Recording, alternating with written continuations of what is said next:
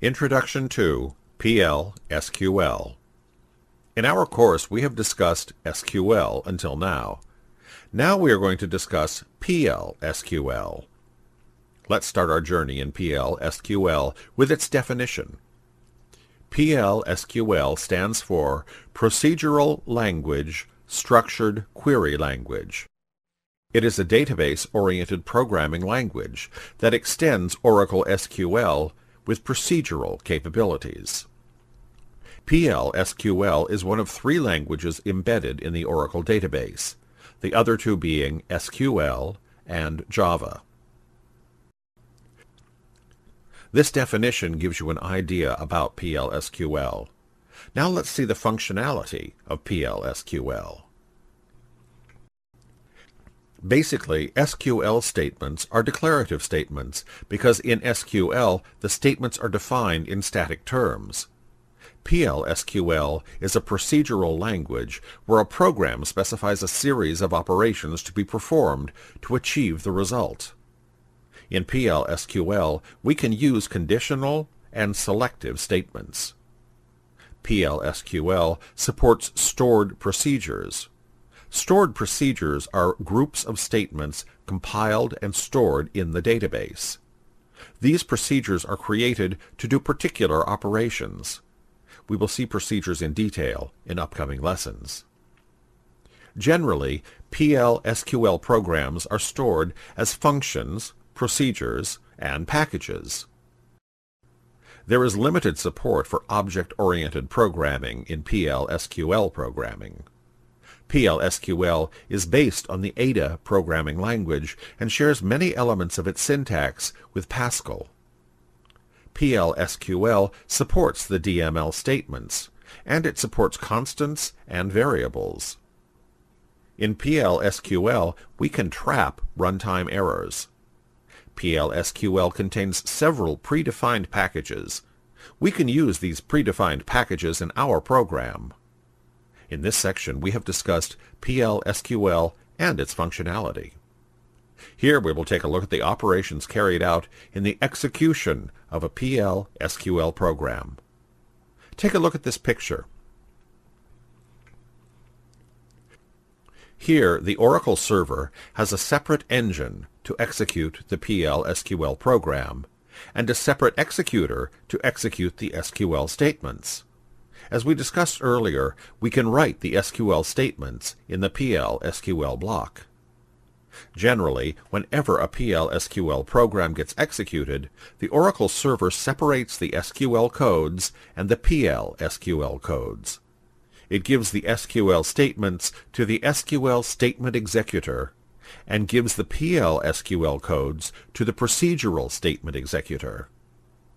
We can also start the PL SQL engine in the Oracle server or in application development tools, such as Oracle Forms, Oracle Reports, etc. Here we have discussed the PL SQL program execution. In the next section, we are going to see the PL SQL program structure.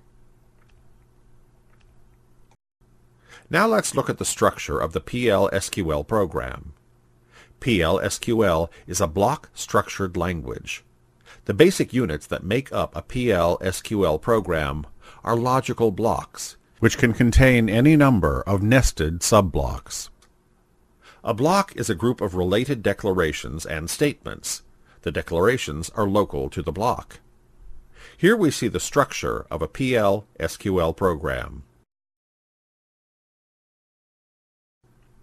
In this PL SQL block, the first section is the declaration section. This section starts with the keyword declare. It is optional. In this section, we can define local variables and cursors. The next section is an executable section. Here we can write the executable statements for the PL SQL program. We can write conditional statements, looping statements, and SQL statements in this section. Then the exception handling section can be written to handle exceptions. It is also optional. This section starts with the keyword exception. We can write the exception handling statements in this section. Finally, the PL SQL block is terminated by the keyword END. Every PL SQL block must be finished with this keyword. In this lesson, we have learned the basics of PL SQL. In upcoming lessons, we will see more about this language. PL SQL Fundamentals. This lesson will teach you the fundaments of PL SQL. After finishing this lesson, you will have an idea about PL SQL and the method of writing PL SQL programs. Generally, there are two ways to write the PL SQL programs. Here we are going to discuss these two ways. Let's see the first way. In this way, we can write our program in an SQL Plus window. We can write our PL SQL program at the SQL prompt and type the character / at the end of the program to execute the written program. Let's see how to write a simple program in this manner. First, get into SQL Plus and type the statements like this. This block of statements is called an anonyms block.